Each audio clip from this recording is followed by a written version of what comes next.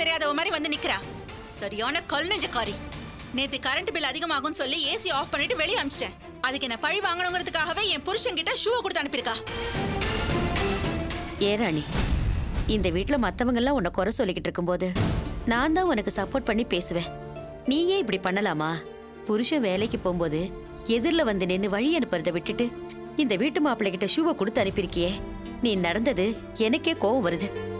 அத்தை, என்ன மன்னிச்சிருங்க அத்தை. நான் இப்படி நடந்துக்கிறதுக்கும் ஆகாஷ் முன்னாடி வராம இருக்கிறதுக்கும் ஒரு காரணம் இருக்கு. என்ன காரணம்? அது வந்து இந்த வீட்டுல தொட்டதுக்கெல்லாம் என்ன அதிர்ஷ்டம் இல்லாதவ, ராசி இல்லாதவன்னு மாமாவும் அண்ணியும் என்னை எப்பவும் குத்த சொல்லிக்கிட்டே இருப்பாங்க. ஆகாஷ் மறுபடியும் வேலையில ஜாயின் பண்ண போறாரு. இன்னைக்குதான் முத நாள். இந்த சூழ்நிலையில நான் எதிர்க்க வந்து நின்னு அதனால ஏதாவது ஒரு சின்ன சங்கடம் வந்துடக்கூடாது இல்லையா? இவர் நல்லபடியா போயிட்டு நல்ல விதமா வீட்டுக்கு திரும்பி வரணும். அதனாலதான் நான் அவர் எதிர்க்க வந்து நிக்காம ஒதுங்கியே இருந்த அத்தை. நீ அப்படியெல்லாம் நினைக்காத ராணி. உன் மனசுக்கும் ஒரு ஆசைக்கும் ஆகாஷ் நல்லபடியா இருப்பான். வா, வந்து விபூதி வச்சு விடு. வாய மூடு. அவ ராசியை பத்தி உனக்கு தெரியாதா? நீங்க கொஞ்ச நேரம் சும்மா இருக்கீங்களா?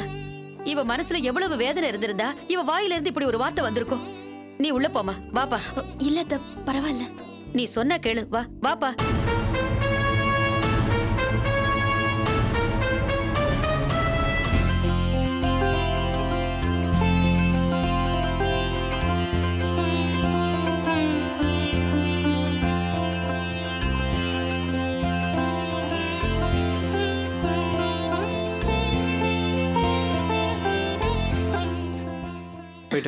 போயிட்டு வாப்பா.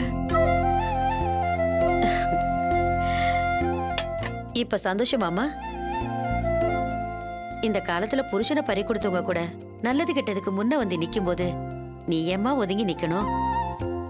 வா, வந்து வேலையை பாரு.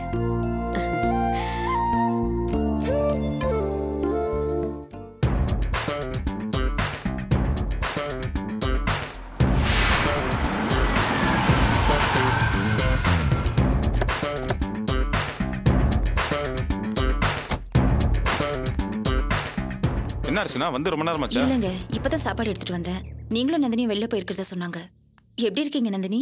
நல்லா இருக்கேன். நீங்க எப்படி இருக்கீங்க? நல்லா இருக்கேன். கார் கம்பெனி வரைக்கும் தான் போயிட்டு வரும். செக்லாம் கிளியர் ஆயிடுச்சுல, அதான் அந்த பணத்தை கொடுக்க போகணும். முன்ன பின்னா இருந்தாலும் எம்டிக்கு சந்தோஷம் தான் எல்லா வண்டியும் வித்தது. அடுத்த தடவை நம்மளுக்கு 15 வண்டி தரேன்னு சொல்லியிருக்காரு. அப்படியா? ஆமா அர்ச்சனா, 5 வண்டி 10 ஆச்சு. இப்போ 10 வண்டி 15 ஆக போகுது. 10 வண்டி வித்தப்போ கிடைச்ச லாபத்தை விட 15 வண்டிக்கு அதிகமாகவே லாபம் கிடைக்கும்.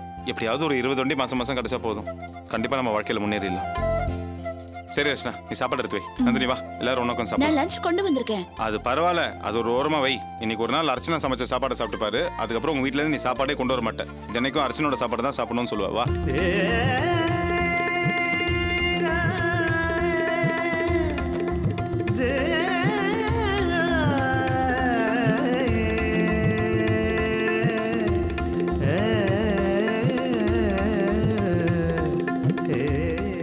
எனக்கு இது ஒரு புது எக்ஸ்பீரியன்ஸா இருக்கு. வேலை செய்யற இடத்துல அழுக்குக்கும் தூசிக்கும் நடுவுல சாப்பிடுறது சந்தோஷமா தான் இருக்கு. உழைக்கிற இடத்துலயே சாப்பிடுறது ஒரு தனி உணர்வு தான் நந்தினி. சொல்ல மறந்துட்டேனே, அந்த கம்பெனி எம்டி நந்தினியை புகழ்ந்து தள்ளிட்டாரு. நந்தினி அப்போ தைரியமா செஞ்ச அந்த ஒரு விஷயத்தினாலதான் நம்மளுக்கு இந்த கான்ட்ராக்ட் மறுபடியும் இப்ப கிடைச்சது இல்ல. அதை ஞாபகப்படுத்தி நந்தினி என் கூட இருக்கிறது தான் மிகப்பெரிய பக்கபலம்னு சொன்னாரு. அவங்க சொன்னது நிஜம்தானேங்க. நந்தினி மூலமா தானே நமக்கு இந்த ஆர்டர் கிடைச்சிருக்கு. இவங்க மூலமா கண்டிப்பா நம்ம முன்னுக்கு வந்துருவோம். போதுமே, புருஷனை பொண்டாட்டி நான் கூச்சப்படுற அளவுக்கு புகழ்றீங்க. அப்புறம் நான் சாப்பிட மாட்டேன், எழுந்து போயிடுவேன். அப்படி எல்லாம் சொல்லாதீங்க. இந்தாங்க, இன்னும் கொஞ்சம். போதும் போதும் போதும். ஆமா, செயின் போட்டுதான் சொன்னாரு. எங்க அது?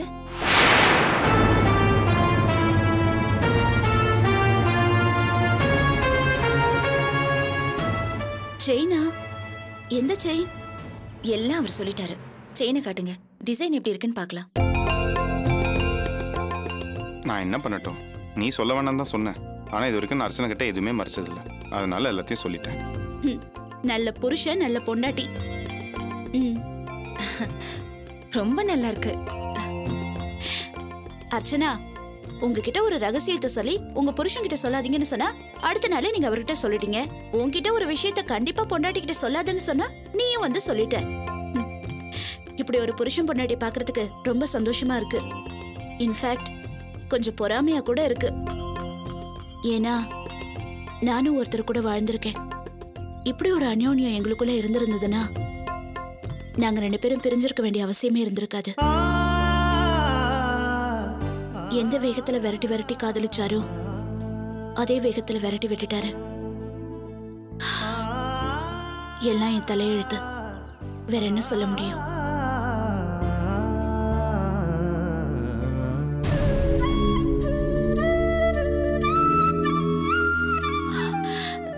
சாரி, ஏன் சங்கடத்தை சொல்லி உங்க எல்லாரையும் சங்கடப்படுத்திட்டேன். சரி, விட்டு தள்ளுங்க, சாப்பிட செல்வோம். செல்வா, வாங்க சார். அரடே நீங்க சாப்பிடுறீங்களா? நீங்க சாப்பிடுங்க, நான் அப்படி வெயிட் பண்றேன். இல்ல சார், நீங்களும் வாங்க சாப்பிடலாம். இல்ல நீங்க சாப்பிட்டு வாங்க, நான் வெயிட் பண்றேன். என்னன்னு கேட்டு வந்துடுறேன்.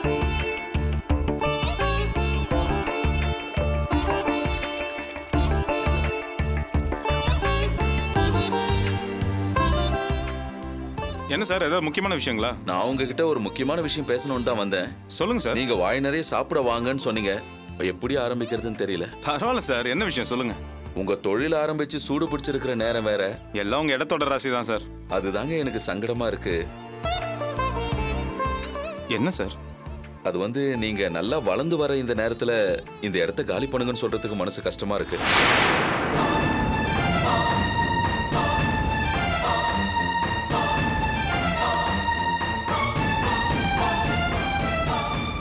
இடத்த காலி பண்ணுமா சார்? என்ன சார் சொல்றீங்க? ஆமா செல்வம், எனக்கு வேற வழி தெரியல. நான் ஒன்னும் சொத்து பொத்து வச்சிருக்கிற பணக்காரன் இல்ல. உங்களை மாதிரி நானும் நடுத்தர வர்க்கம் தான். இந்த இடத்த வித்து தான் என் பொண்ணு கல்யாணத்தை முடிக்கணும்ன்ற கட்டாயத்துல இருக்கேன். சார், கேட்குறேன்னு தப்பா எடுத்துக்காதீங்க. இந்த இடத்த கொடுக்கும்போது 3 வருஷத்துக்கு காலி பண்ண சொல்ல மாட்டேன்னு தானே சார் சொன்னீங்க? இப்போ திடீர்னு காலி பண்ண சொல்றீங்க? வாஸ்தவம் தான், இல்லைன்னு சொல்லல. என் பொண்ணுக்கு செவ்வாய் தோஷம், அதனால அவளுக்கு சரியான மாப்பிள்ளை அமையல. எப்ப அமையும் தெரியாதனால தான் அப்படி சொன்னேன். திடீர்னு ஒரு வரன் அமைஞ்சது. ஜோசியரை பார்த்தேன், 40 நாள்ல கல்யாணம் பண்ணணும்னு சொல்றாரு. பணம் வேணும்ல. இந்த இடத்த விட்டா எனக்கு வேற சொத்து எதுவும் கிடையாது. என் பொண்ணு கல்யாணத்தையும் தள்ளி போட முடியாது. சார், இந்த ஷெட்டோட அட்ரஸ்க்கு தான் சார் நான் விசிட்டிங் கார்டு அக்ரிமெண்ட்லாம் போட்டிருக்கேன். இப்போதான் வியாபாரமும் கொஞ்சம் சூடு பிடிச்சிருக்கு. இந்த நேரத்தில் போய் நான் வெளியில போக சொன்னா நான் எங்க சார் போக முடியும்? உங்க நிலைமை எனக்கு நல்லா புரியுது செல்வம். ஆனா எனக்கு வேற வழி தெரியல. உங்களுக்கு தான் தொழில் சூடு பிடிச்சிருச்சே. இந்த இடம் இல்லைனாலும் வேற இடத்துல தொழில் பண்ணா கூட ரொம்ப நல்லா வருவீங்க. என் பொண்ணு கல்யாணத்துக்கு இந்த இடத்த வித்து தாங்க ஆகணும். கொடுத்த வாக்க மீறது கொஞ்சம் கூட நியாயம் இல்லை. ஆனா வேற வழி இல்லை. என்ன பண்றது? தயவு செஞ்சு எனக்கு செய்யற உதவியா நினைச்சு 1 வாரம் இல்ல 10 நாள்ல இந்த இடத்த காலி பண்ணி கொடுத்துருங்க செல்வம். அப்பதான் இந்த இடத்த என்னால விற்க முடியும். நான் வரேங்க.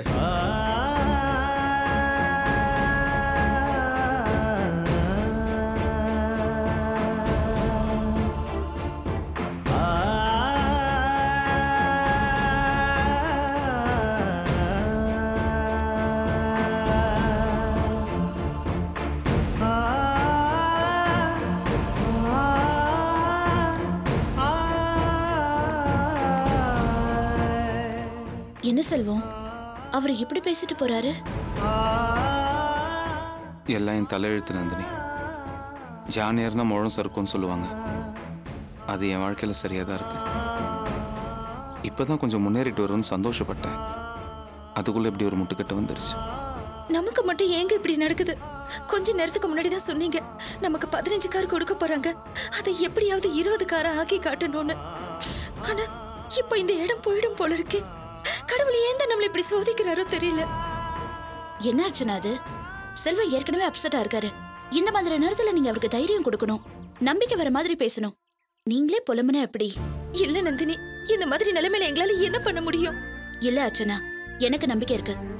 செல்வத்தோட வெற்றியையும் உங்க வாழ்க்கையோட முன்னேற்றத்தையும் நிச்சயமா எந்த சக்தியாலையும் தடுத்து நிறுத்த முடியாது. தைரியமா இரு செல்வம். இந்த இடமே திரும்ப உனக்கு கிடைக்கலாம். அப்படி இல்லைன்னா இதை விட வேற ஒரு நல்ல இடம் நிச்சயமா கிடைக்கும். அதுக்கு நாம என்ன பண்ணணுமோ அதை மட்டும் யோசிப்போம். அதை விட்டுட்டு இப்படி இடிஞ்சு போய் உட்கார்ந்து இருக்கிறதுல எந்த பிரயோஜனமும் இல்லை.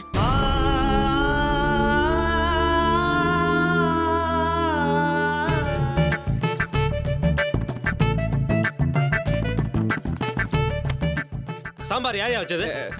நான் தான் முதலாளி. அடடா பிரமாதம் ஐயா. என்ன டேஸ்ட் என்ன டேஸ்ட். சாம்பார் அற்புதமா இருந்ததுயா. இன்னைக்கு 4 இட்லி எக்ஸ்ட்ரா தின்ட்டானா பாரு. இடுப்பு பெல்ட்டைய லூஸ் பண்ணி விட்டேயா. நலபாகம்னா அப்படிதான் இருக்கணும். உன் கையை காட்டேன். இந்த கைக்கு பிரேஸ்லெட் போடணுயா. அதெல்லாம் ஒன்றும் வேணாம் முதலாளி. உங்ககிட்ட வேலைக்கு சேர்ந்து 1 மாசம் ஆகுது. அதை மட்டும் நீங்க கண்டுக்கிட்டா போதும். அம்மா முதலாளி, எங்களை கொஞ்சம் கவனிச்சிங்கன்னா நல்லா இருக்கும். ஏய், இப்பதான் திருப்தியா சாப்பிட்டுருக்கேன். சுகமா ஒரு தூக்கம் போட்டாதான் நல்லா இருக்கும். இந்த மாதிரி நேரத்தில் சுத்தி வளைச்சலாம் பேசாதீங்க. ஸ்ட்ரைட்டா மேட்ருக்கு வாங்க. என்ன விஷயம்? அது வந்து முதலாளி, சம்பளம் கொடுத்தீங்கன்னா. சம்பளம் தானே, வாங்கிக்கங்க. நான் என்ன தரமாட்டேன் நான் சொல்றேன். அதான் முதலாளி, அதை எப்ப தருவீங்க? எங்களுக்கும் பொண்டாட்டி புள்ள குட்டி இருக்குல்ல. என்னையா பேசுறீங்க நீங்க? உங்களுக்கு மட்டும் தான் குடும்பம் பொண்டாட்டி பிள்ளை எல்லாம் இருக்கா? எனக்கு இருக்குல்ல. உங்க நிலைமை தான் எனக்கும். நீங்களாம் பார்த்துக்கிட்டு தானே இருக்கீங்க. ஹோட்டல்ல இருந்து ஒத்தரவே அதை வீட்டுக்கு எடுத்துட்டு போறேன்னா இல்ல எடுத்துட்டு போதான் முடியுதா? வர்ற வருமானத்தெல்லாம் ஹோட்டல்ல தானே போடுறேன். பிசினஸ் பெருசா டெவலப் ஆகட்டும். சம்பளம் என்ன உங்களுக்கெல்லாம் பங்கே தரேன். எங்களுக்கு பங்குலாம் வேணாம் முதலாளி. எங்களுக்கு சேர வேண்டிய சம்பளத்தை கொடுங்க, அது போதும். என்னையா பேசுற நீ? நான் என்ன வச்சுக்கிட்ட வஞ்சனை பண்றேன்? இப்பதானே வியாபாரம் சூடு பிடிக்க ஆரம்பிச்சிருக்கு. கவலையை விடு, வேலையை பாரு, எல்லாம் நல்லபடியா நடக்கும். எங்க முதலாளி சூடு பிடிக்க ஆரம்பிச்சிருக்கு? சமைச்சு வச்சதெல்லாம் அப்படியே தானே இருக்கு. அப்படிலாம் பேசக்கூடாது. ஏன் அப்படி பேசுற? பில்ல பாத்தீல்ல? 4 மெதுவடை வித்திருக்கு, 3 தயிர் சாதம் வித்திருக்கு, 2 லெமன் சாதம் வித்திருக்கு. இதெல்லாம் வச்சு பார்க்கும்போது வியாபாரம் சூடு பிடிச்சிருக்கு தானே அர்த்தம். என்ன முதலாளி இதை போய் சூடு பிடிக்க ஆரம்பிச்சிருக்கீங்க? பின்ன இதுக்கு முன்னாடி சமைச்சதெல்லாம் நாம சாப்பிட்டது போக மீதி அனாதாசிரமத்துக்கு அள்ளி கொட்டிக்கிட்டு இருந்தோம்ல. இப்ப வாஸ்து பிரகாரம் ரைட்ல இருக்க கல்லாவை லெப்ட்ல மாத்தி போட்டதுக்கு அப்புறம் பிசினஸ் டெவலப் ஆயிருக்குல. சிறுதுளி பெருவெள்ள மாதிரி 2 4 ஆகும், 4 8 ஆகும், 8 16 ஆகும். அப்படியே டெவலப் ஆயிட்டே இருக்கணும். நம்பணும். நம்பிக்கை தான் வாழ்க்கை. பேச்ச குறை, வேலையை பாரு. ஆளே இல்லாத கடைக்கு என்னத்த வேலையை பாக்குறது? போங்க.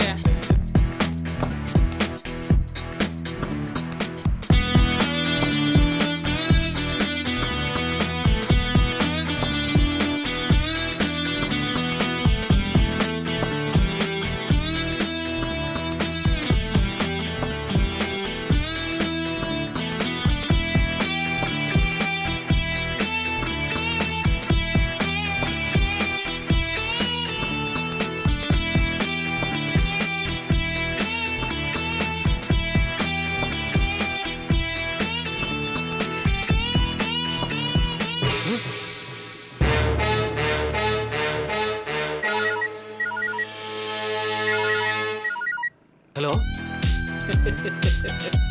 முதலாளி, நாங்க தான் பேசுறோம். நீங்க எங்களுக்கு தர வேண்டிய சம்பள பாக்கிக்கு கடையை காலி பண்ணி எல்லாத்தையும் வித்து நாங்க சம்பளத்தை எடுத்துக்கிட்டோம். தேங்க்ஸ்.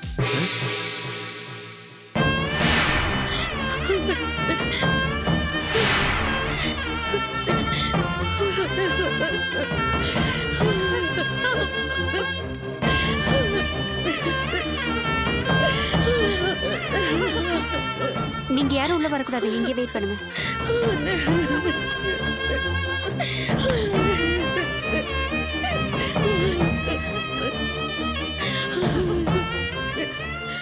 என்ன ப்ராப்ளம்? என்னாச்சு? என்னன்னு தெரியல டாக்டர். எங்க அப்பா நல்லதா இருந்தாரு. மதியம் நல்லா சாப்பிட்டுட்டு டிவி பார்த்துட்டு இருந்தாரு. திடீர்னு வாந்தி எடுத்துட்டு மயக்கம் போட்டு விழுந்துட்டாரு. அவருக்கு கொடுக்க வேண்டிய மாத்திரை எல்லாம் வேலைக்கு கரெக்டா கொடுத்தீங்களா? ஒரு வேளை கூட தவறாம அதையெல்லாம் கரெக்டா தான் கொடுத்துட்டு வந்தோம். என்ன ஆச்சுன்னு தெரியல. அவரை எப்படியாவது காப்பாத்துங்க டாக்டர். உங்களை கையெடுத்து கூப்பிட்டு கேட்டுக்கிறேன். அழாதீங்கம்மா. நான் போய் முதல்ல பேஷண்ட்டை செக் பண்ணிட்டு வரேன். டாக்டர், எப்படியாவது என் மாமாவை காப்பாத்தி கொடுங்க டாக்டர். பதட்டப்படாதீங்கம்மா. முதல்ல எப்படி இருக்காருன்னு செக் பண்ணிட்டு சொல்றேன்.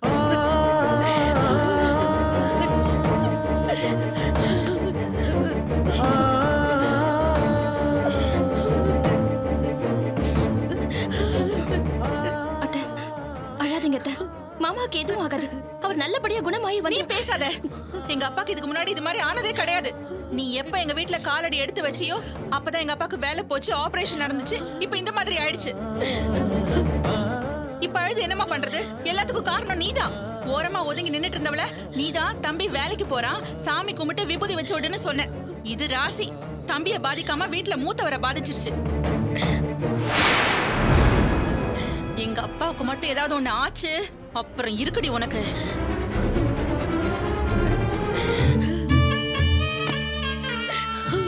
டாக்டர், இப்ப எங்க அப்பாவுக்கு எப்படி இருக்கு? அவர் நல்லா இருக்காரு டாக்டர். பயப்படுற மாதிரி ஒண்ணு இல்லையே. மதியம் என்ன சாப்பிட்டாரு? எப்பவும் சாப்பிடுற மாதிரி சாம்பார் ரசம் சாதம் தான் சாப்பிட்டாரு.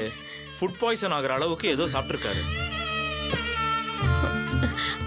அது வந்து டாக்டர் வடை சாப்பிட்டாரு. ஏமா அவரே ஒரு ஹார்ட் பேஷண்ட், ஆபரேஷன் வேற பண்ணிருக்கு. ஆயில் ஃபுட்லாம் கொடுக்கலாமா? எங்களுக்கு ஒரு ஹோட்டல் இருக்கு. எங்க வீட்டுக்காரு காலையில கடையில இருந்து வீட்டுக்கு டிஃபன் கொடுத்து அமிச்சாரு. அதுல வடை இருந்துச்சு. எங்க அப்பா விரும்பி சாப்பிடுவார்னு அந்த வடைய மதியம் சாப்பாடுல வச்சு கொடுத்தோம். அந்த வடையில தான் பிரச்சனையே. டைஜஷன் ஆகாததுனால ஃபுட் பாய்சன் ஆகி வாமிட் பண்ணிருக்காரு. அதனால தான் மயக்கமாயிருக்காரு. மத்தபடி எந்த பிரச்சனையும் இல்ல. He is all right. பயப்படாதீங்க. இன்னும் கொஞ்ச நேரத்துல வார்டுக்கு மாத்திடுவாங்க. போய் பாருங்க. டாக்டர் உண்மையை தானே சொல்றீங்க? அவருக்கு ஒண்ணும் ஆகல? ஒண்ணும் இல்லம்மா, நல்லா இருக்காரு. பயப்படாதீங்க.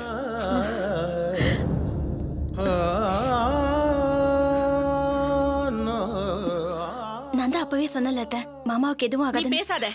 ஏதோ கடவுள் புண்ணியத்துல எங்க அப்பாவுக்கு ஒண்ணும் ஆகல. எப்படியோ அவர் இப்ப குணமாயிட்டாரு. இனிமே எண்ணெய் பலகாரத்தை அவர் கண்ணிலேயே காட்டக்கூடாது. எண்ணெய் பலகாரமே வீட்டுல செய்யக்கூடாது. இந்த இன்ஜெக்ஷன் போய் வாங்கிட்டு வந்துருங்க. நான் போய் வாங்கிட்டு வந்துடுறேன்.